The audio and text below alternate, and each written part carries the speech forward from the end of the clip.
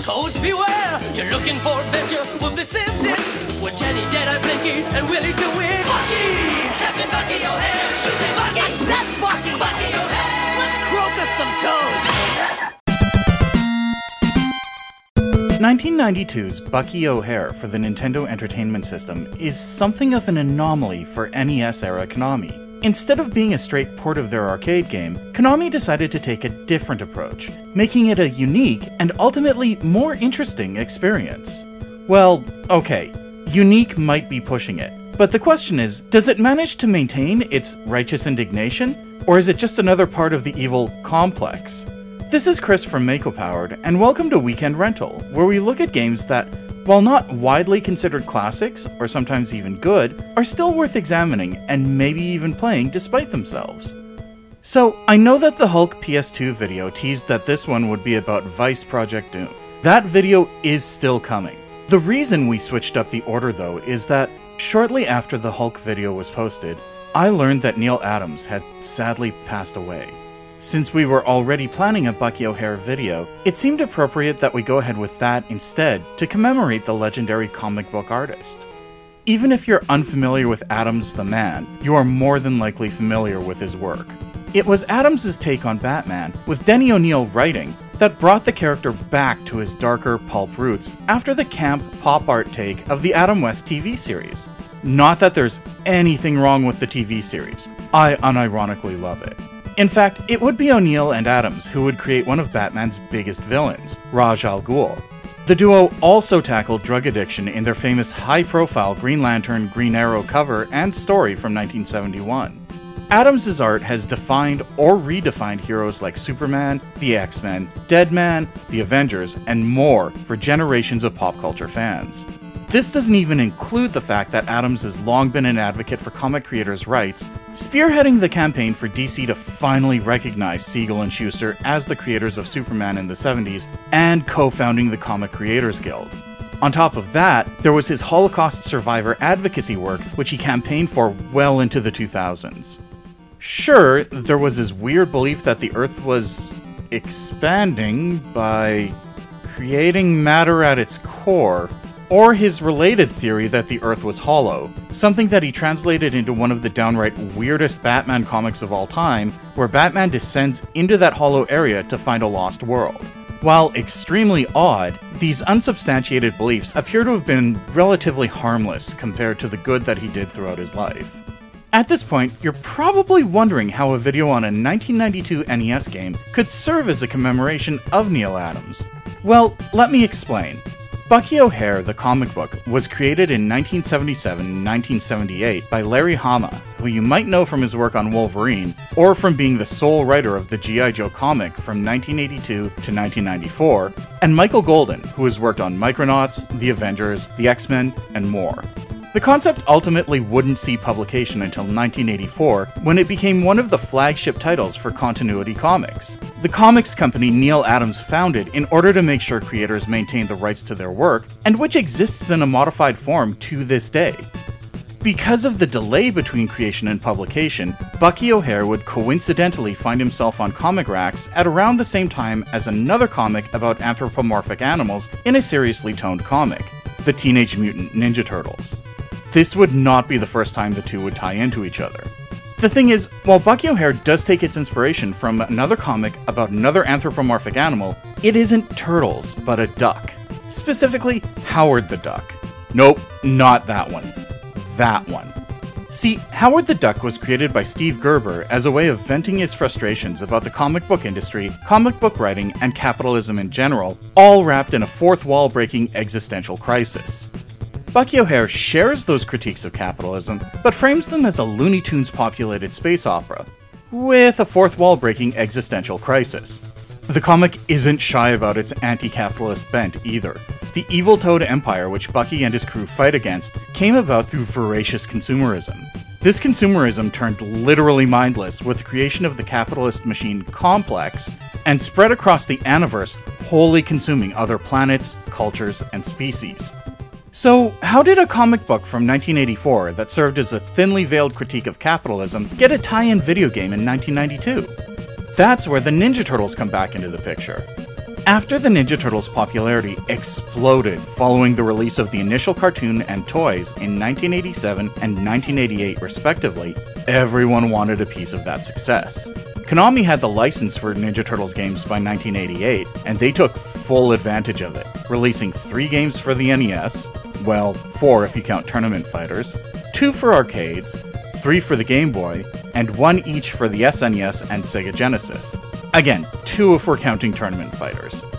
All the same, the Turtles' popularity was starting to wane in the early 90s, and there were attempts to replicate the Turtles' success with other indie or obscure licensed characters.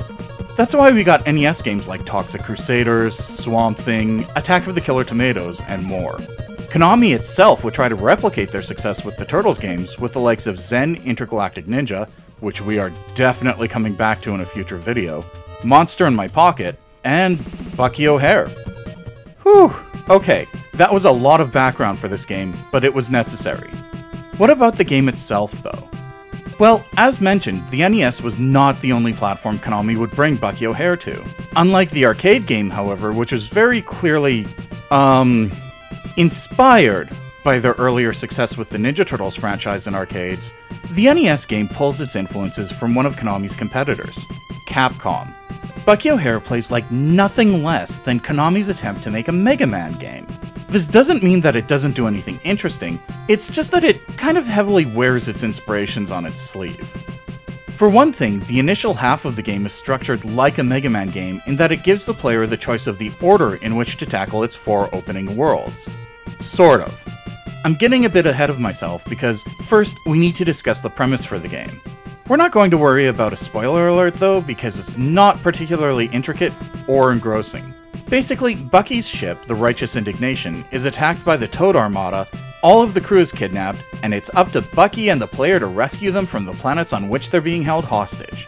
Like I said, not exactly high literature, but hey, it sets up the game, so it's fine. It's fine. Anyway, yeah, the player is given the choice of which order they want to approach the worlds in, but much like, say, Power Blade 1 and 2, it's highly recommended you take them in order from smallest to largest. The reason for this is because the planet's sizes indicate their relative length and difficulty. The green planet, which houses Blinky the android, is the shortest and easiest of the 4, which makes it a good starting point. By contrast, however, the yellow planet, which is holding human Willie DeWitt against his will, is significantly longer and more arduous to complete. In other words, there are 2 things going on with this level/world selection. On the one hand, it clearly indicates the difficulty curve, by which the later non-selectable planets will become hard as nails. Seriously, look at the section from the yellow planet.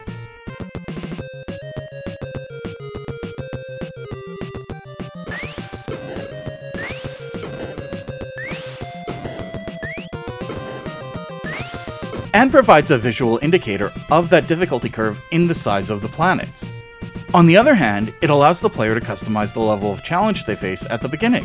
If the player wants to just jump in and go for a greater challenge, that option is there. Just start with the yellow planet first. Tied to this level select dynamic is the fact that the player does earn additional abilities when bosses are defeated, they just aren't the boss's abilities. Instead, each time a level boss is defeated, Bucky recovers one of his crewmates, all of whom come with distinctive weapons of their own and unique special abilities. Blinky, the aforementioned android rescued from the green planet, doesn't have a proper firearm like the rest of the crew.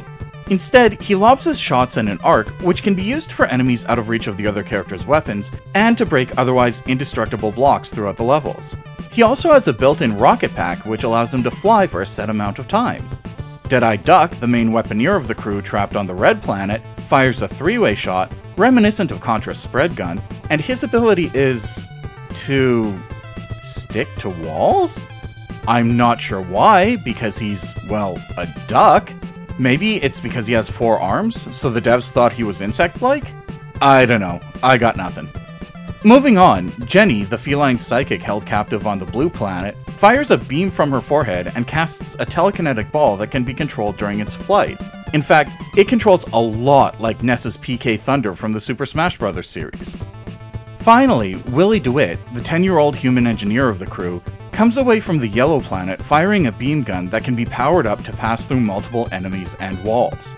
Oh, and because Bucky O'Hare is a, well, hare, his special ability is to make large leaps. There is an issue with these abilities that the player would not encounter with a Mega Man game though. Instead of just going into a menu and activating the abilities that way, the player has to cycle through the available crew members using the select button. Okay, that's a little annoying, but no big deal, right? The problem is that in order to use each crew member's unique ability, it needs to be charged up by holding down the B button first, the same B button used for basic attacks.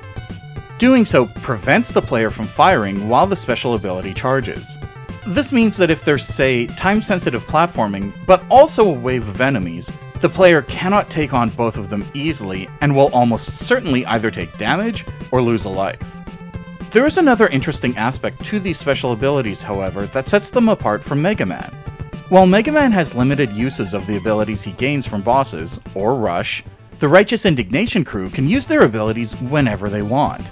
What they do need to do, though, is power them up Gradius style by grabbing icons throughout the stages so that they last longer. Okay, maybe the Gradius comparison isn't entirely fair.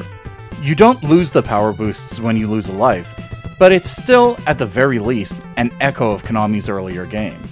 Speaking of, there are actually a few aspects of the levels which are directly lifted from other Konami games. Most notably, the fire coronas on the Red Planet are very clearly the same ones from Life Force, Konami's 1988 follow-up to Gradius. Likewise, several of the background tiles are just recolored blocks from Castlevania 3. Add to that the pastiches taken from Mega Man, like the lava flows that are eerily reminiscent of the power beams from Flashman's stage in Mega Man 2, the disappearing blocks which have harried Mega Man players since the beginning of the series, and even an area where the lights go out except for small enemies providing their own light sources, shades of Shadow Man's stage in Mega Man 3, and the proceedings start to feel, let's be nice and say, familiar. Sort of. See, things get interesting and take a left turn after the player finishes the 4 planets and rescues Bucky's crew. Once all 4 planets are completed, it's revealed that it was all a trap to capture Bucky himself. Why would the Toads need to go to such elaborate lengths when they could have just captured him in the intro along with everyone else? Don't worry about it. What you should be focusing on is the fact that once everyone is captured, including Bucky this time, the game suddenly shifts gears. As Bucky and Blinky move through the bowels of the giant toad magma tanker, no, really, that's what it's called, trying to find and free the rest of the crew, the game turns into a maze where each freed crew member's abilities allow for access to more areas. Yeah, that's right, it almost becomes a Metroidvania. Almost, but not quite, because the areas are connected by elevators, and where you end up is a matter of which doors you go through leading to different elevators. Still though, it's a cool change of pace after 4 levels of Mega Man style action. Sure, the game becomes linear again after all of the crew are freed, but that's because your mission then becomes straightforward. Start a chain reaction that destroys the magma tanker, and escape to tell the tale. This section also has some of the most personality of the entire game, since you're in the heart of enemy territory. As you navigate through the magma tanker, you'll come across TV screens, some of which show the Warts Galore spokesmodel from the first episode of the cartoon. Others show the Toad Air Marshal talking directly to Bucky and the player. Look at this guy, calling out, telling you he hates you. This is really fun. Well, to me at any rate. There's more personality after you destroy the tanker's core, too. Bucky jumps on a hovercraft to escape the impending explosion, the gameplay changes yet again, and the last part of the game becomes a side-scrolling shooter. Like, Gradius. Here though, while there are enemies that are trying to shoot you down, there are also a bunch of toads that will impede your progress by jumping onto your hovercraft and hanging there, trying to hitch a ride out of the tanker and save themselves before it explodes. I honestly feel bad for these dudes because they're just trying to escape with their lives as well. Even when fighting the penultimate boss, there will be toads abandoning ship to try escaping on your craft. And that's kind of the thing with Bucky O'Hare presented as a kid's property, isn't it? In the game, you kill a lot of toads. In the cartoon, the catchphrase for the crew is, "Let's croak some toads." I mean, sure, a ragtag band of diverse rebels fighting against an oppressive empire is going to wind up being violent, but I guess that violence is more palatable to present to kids as long as it's in the form of cartoon animals, right? Let's be clear, the comic book was never really intended for kids, which, to be fair, really none of Larry Hama's writing is. Not even his G.I. Joe run, which has more in common with his comic The Nom, based on his experiences in the Vietnam War, than it does with the more kid-friendly G.I. Joe cartoon. Oh, quick aside, Can we just take a moment to acknowledge that the structure of the game is basically Star Wars? Like, A New Hope? You start out assembling your, as mentioned, ragtag band of rebels in order to fight an evil empire, wind up trapped in their gigantic space base, and have to stop them by detonating the core of said base before escaping. Again, it feels familiar.